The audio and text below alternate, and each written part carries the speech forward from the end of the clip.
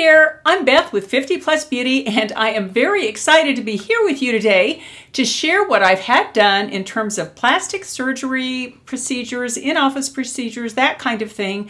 I am just turned 64 years old last April, which isn't that far ago, maybe 3 or 4 months ago. I'll be the big 65 coming up, Medicare eligible, yay, next April. So I'm right in there, 64, almost 65 kind of age range. And before I get into anything, I just wanted to show you my outfit that I have on today. All the jewelry and outfit information is listed below the video. It's very inexpensive. It's all from Amazon. And if you're not yet a member of the 50 Plus Beauty family and are interested in all things anti-aging, then I hope you'll consider subscribing to my channel and or giving this video a thumbs up. Okay, let's get into this. And first, let me tell you a little bit about how I came to YouTube. And that is when I was just about to turn 60. I was 59, just past my 59th birthday. I had looked in the mirror for about the past year and I realized that I was getting baggy and saggy. I was getting jowls, I was getting more wrinkles, and I thought, what can I do to stop this? And I was looking around on the internet and I happened to find YouTube. And I don't know why I never knew about YouTube before then, because immediately I started following like Angie of Hot and Flashy and some other mature beauty YouTubers.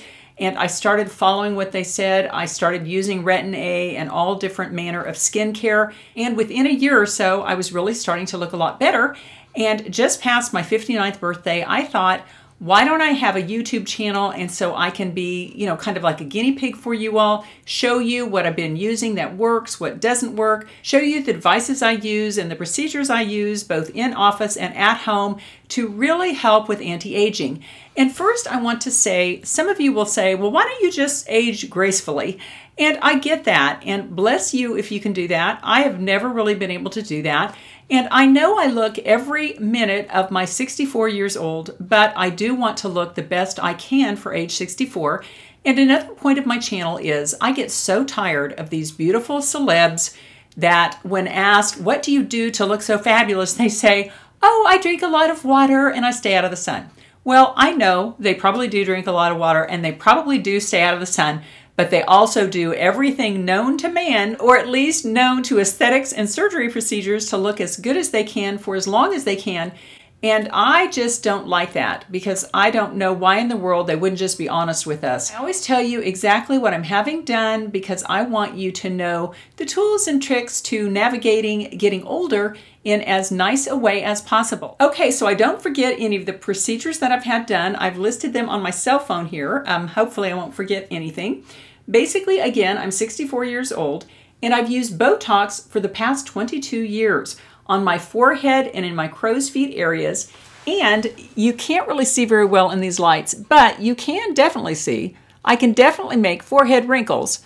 Yes, and I can make 11s too. My goal is to use enough Botox to really soften the wrinkles up there. And I did a video about my long use of Botox, and I really think it is one of the best things we can do. If we want to really soften the larger wrinkles on our face, Botox is about the best there is in terms of that. But I've done it in my forehead for the past 22 years. And until about 6 months ago, 5 months ago, I also did it in the crow's feet area. But then I started using the Retin-a laser device, and it's an at-home device which sat unused in my basement for a year because quite honestly, I never thought it could do what it said it would do, which is to reduce wrinkles. And amazingly enough, it is one of my favorite beauty devices, as it really has greatly softened the Marlboro Mans, as they call them. And they are still there. There is no doubt about it. But they are greatly softened through the use of the Retin-a, so I no longer use Botox there.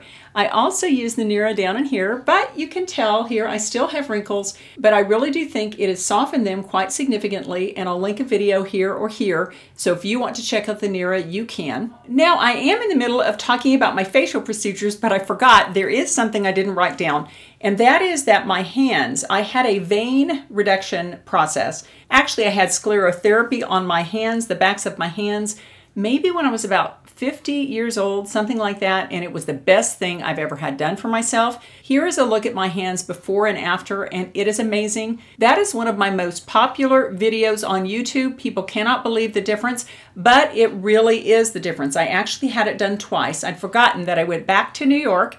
The doctor I had it done with was in Schenectady, New York. He was a licensed vein doctor, and unfortunately he has retired, so don't ask me his name. He's no longer practicing, but it was fantastic. And I have had no fillers or anything on my hands.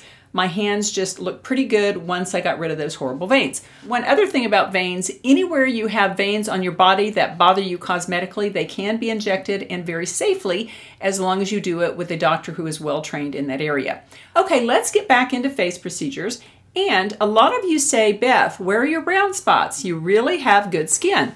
And I do have good skin. I am one of the lucky ones, I guess. I had a grandmother from down south who early on said, Beth, stay out of the sun. Use umbrellas, use hats, keep that pretty skin out of the sun.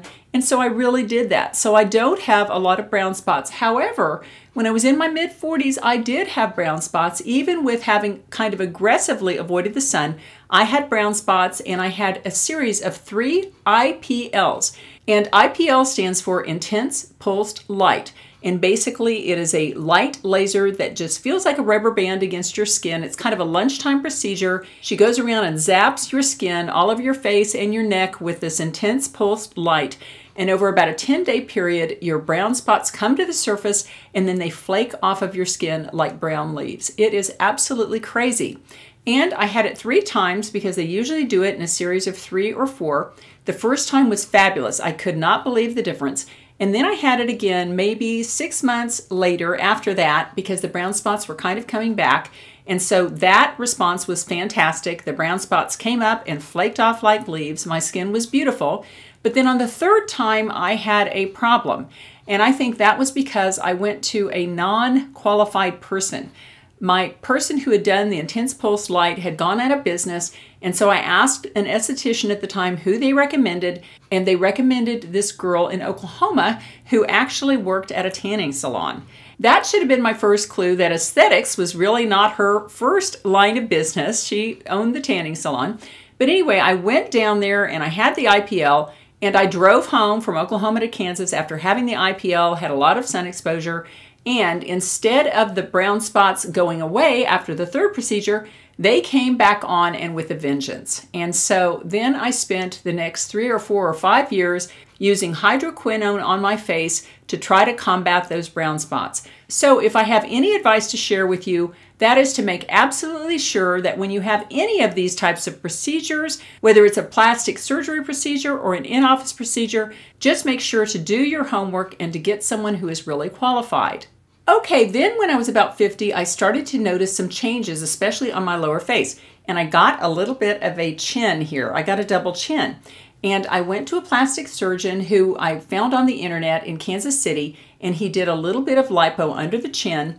And, you know, it did help. It really did help. It doesn't help with jowls particularly, but it did help. I had this little pouch here, and he got rid of that. However, if I had it to do today, I would not get that surgery again. I wouldn't get the lipo surgery. I would get what they call Kybella, which is where they inject the fat cells and then they shrink over time, and I think they're destroyed and they go away more naturally.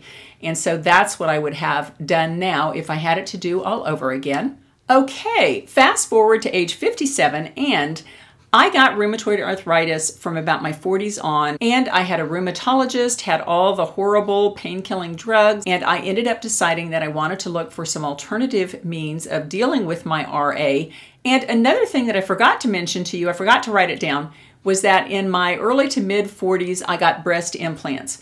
And they were absolutely beautiful. I was a totally flat woman after nursing 2 boys. I went into my first pregnancy, I was probably a B, but I came out of my second pregnancy after nursing a long time, like a long time. My breasts would not even fit an NA, nearly a teen bra. That's how small they were. So I got silicone breast implants. They were absolutely beautiful. I loved them. But within about 5 years of getting those, I started to develop the RA, and for the longest time, I didn't associate the two. I went to the rheumatologist and did that traditional RA route that they send you on, which is basically a series of going to appointments, and they give you one pain-killing drug, and then when that one doesn't work anymore, they give you a more advanced one, which causes more side effects. I remember the last one, I got huge welts all over my chin, kind of cystic acne from it. It was just terrible.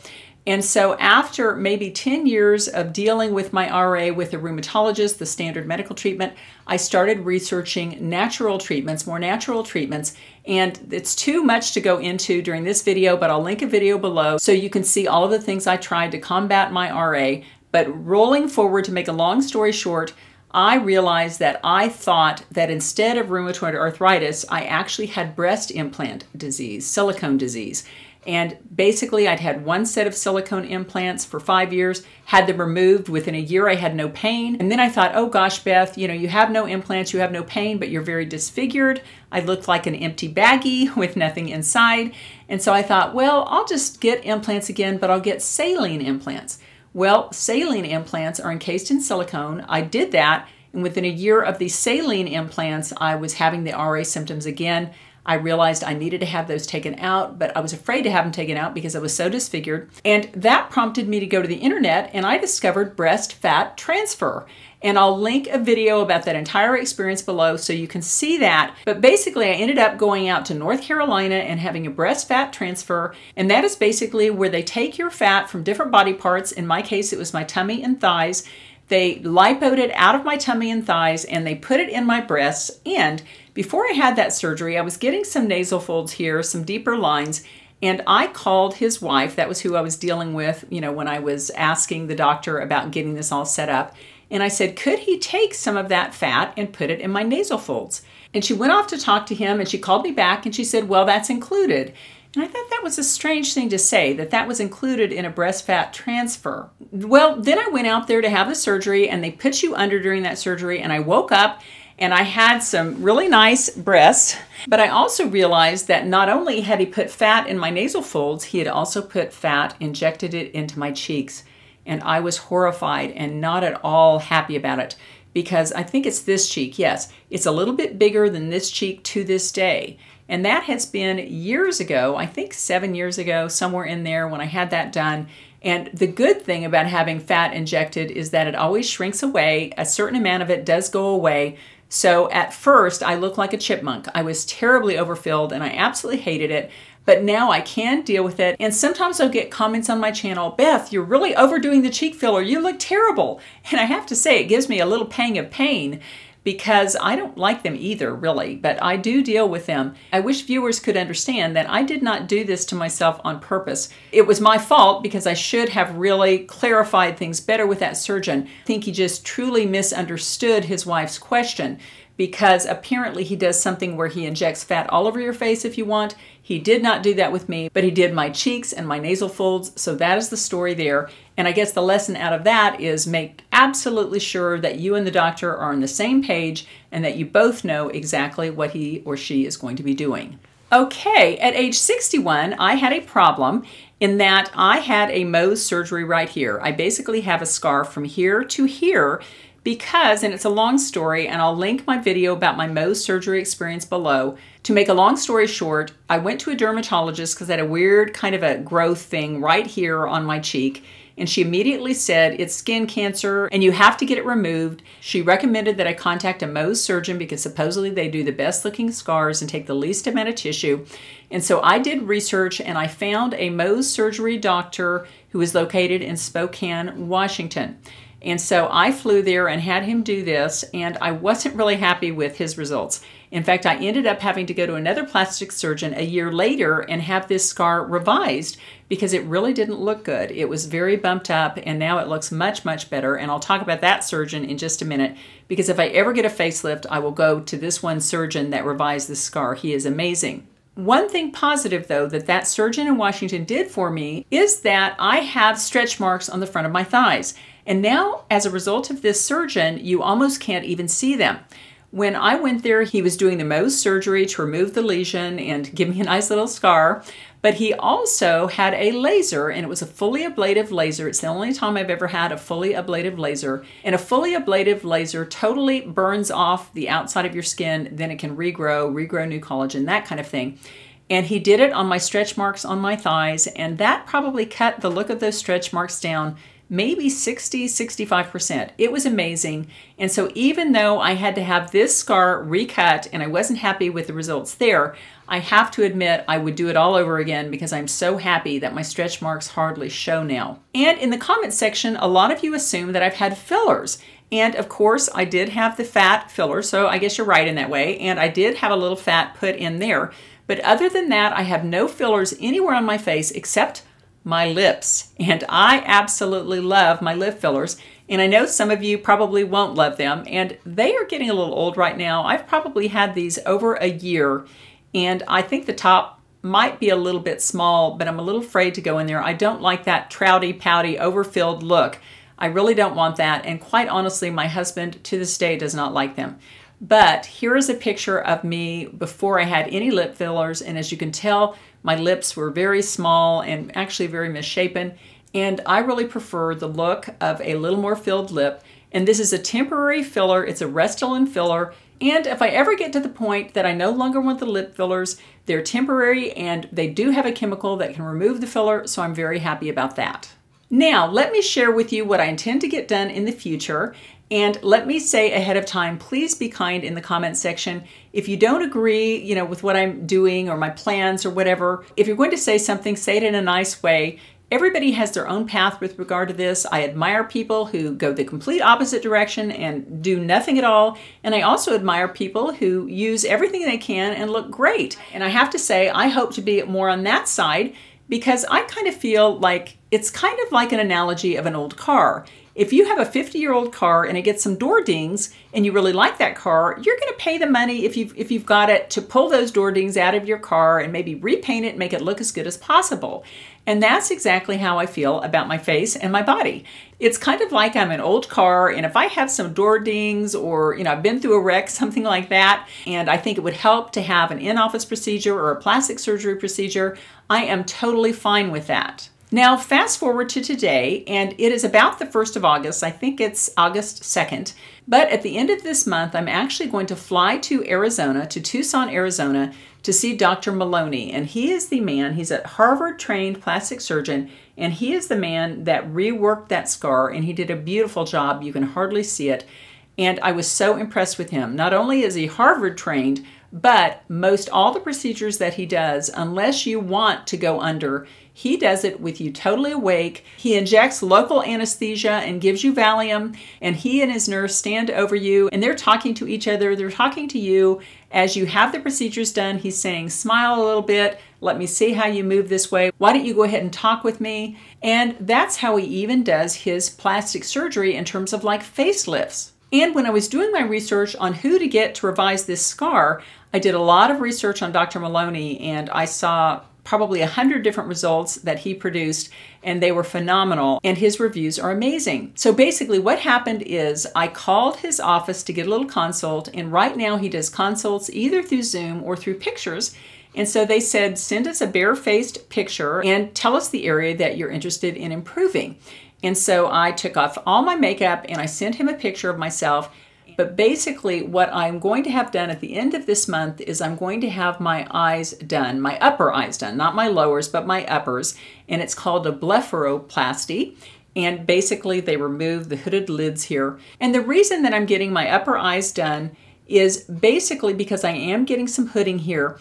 And to help with that, I was putting just the tiniest bit of tretinoin on my upper eyelids, but I realized that it was making my eyes feel more dry, and so I stopped doing that. I stopped the tretinoin just right here, and when I started doing that, my eyes got more and more hooded, and I just didn't like it, and I thought I'll just go ahead and take care of that. And there's a secondary issue that this surgery may not take care of. In fact, Dr. Maloney said he's not sure at all if it will, but basically one of my eyes is so hooded that that eye is appearing a lot smaller. And you can't really tell that much. I guess it's this eye. I guess you really can tell that much. But I'm hoping that when he does the upper eyelids, that will help balance out the size of my eyes. I don't know if that's the case or not, but I will be doing a video about that and showing you. But if you're not a subscriber to my channel and you'd like to receive email notification when I post that video, then just go ahead and click that bell when you subscribe to my channel. And when I was asking him about my eyes, I also asked him about my neck, if there was any way to get a little bit of a neck lift. And he said, Beth, really no. He said some plastic surgeons will tell you they're doing a neck lift, but it's really a complete lower facelift. And we talked about it, and I'm just not quite ready for a complete lower facelift. I think it may make me look too pulled. Certainly, I would love that. I think that is absolutely great. It is a lot better. It's a big improvement. But I am starting to get some jowling, and I just think it's a little too early. You know, I really only want to do this once, and I would like to do it maybe when I'm 68, 69, somewhere in there. I want to do it when I get enough jowling that not only will it improve the neck, but it will really improve the lower face as well. And I am not one of these people who says I will never get a facelift. I know that I probably will. Certainly if I live long enough, I will. And I will take you with me every step of the way so you can go through that process with me, but it won't happen at the end of August. However, I will be showing you the results of my blepharoplasty. Can hardly say that. I'm really excited about that, and in that video, I'll show you myself right after the surgery, and I'll take you on a daily journey so you can see the entire healing process. Okay, that was my update on the plastic surgery procedures I have had done. And if you have had in-office procedures, used home devices, had surgery even, if you have had any of those things that have really helped you, I would love it if you would share the information in the comment section below the video. That way we can all learn together what works and doesn't work. And if you're interested in finding out what I did to help stop my hair loss that I was getting pretty extensively, I hope you'll stick around on my channel and watch my 19 months results using the Eye Restorer.